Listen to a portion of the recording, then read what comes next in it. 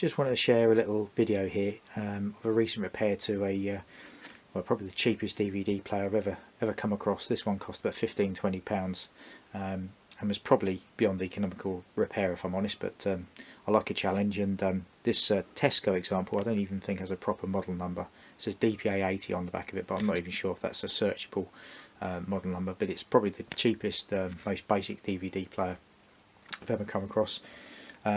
Again, no lights on this one when it came to the workshop, completely dead, and all signs pointed to a power card. Now that isn't the original power card fitted.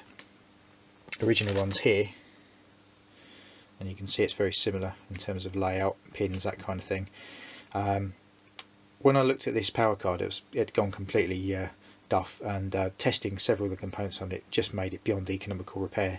About 6 components are completely dead on here. It's obviously catastrophically failed, overheated, fit for the bin, so get rid of that. It turns out you can actually buy complete DVD power cards online. Amazon, eBay seem to do them. You have to pay attention to these pins here because they are subtly different from model to model, so you may have to suit your pins to suit, but this one was quite easy to rearrange the connector.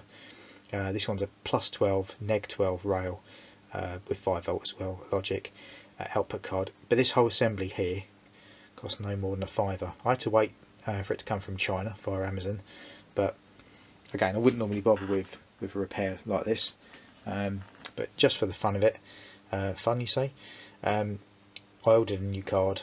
It roughly slots into place. It's a little bit bigger than the other one, seems to be a bit more sophisticated, so hopefully it will live a longer life.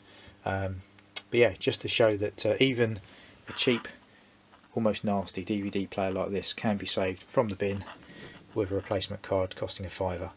And if yours has gone wrong, just a simple multimeter, this is my really old multimeter, allowed me to fault find to prove that that was duff. Ordering up a new card took a couple of clicks, and it was with me about 3 weeks later, so well worth it.